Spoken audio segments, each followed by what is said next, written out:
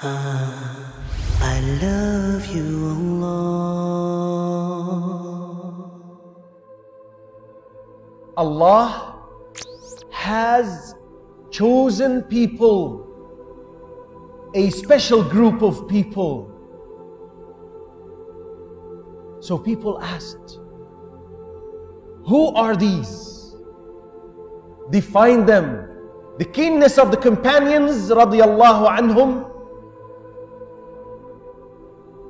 to be at the top level always led them to question whenever something like this was said. The best deed, the best words, the best people, what, who, how?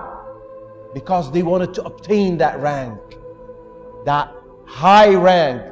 They didn't settle for just anything. They wanted to be at the top. And that's why Allah Azza wa Jal said, رَضِيَ اللَّهُ عَنْهُمْ وَرَضُوا عَنْهُ. Allah was pleased with them. And they were pleased with Allah. They accepted anything that came from Allah. So they asked, who are they? Describe, define. He said, sallallahu alayhi wasallam, those chosen people, this special group of people,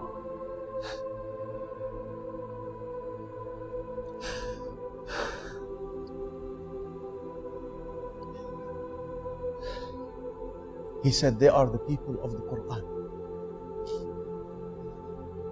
Those who memorize the Quran, those who frequently recite the Quran, those who study the Quran, those who teach the Quran are the chosen people of Allah. Special people, special rank by the virtue of the Quran, by the virtue of the Book of Allah, reciting, learning, memorizing, teaching,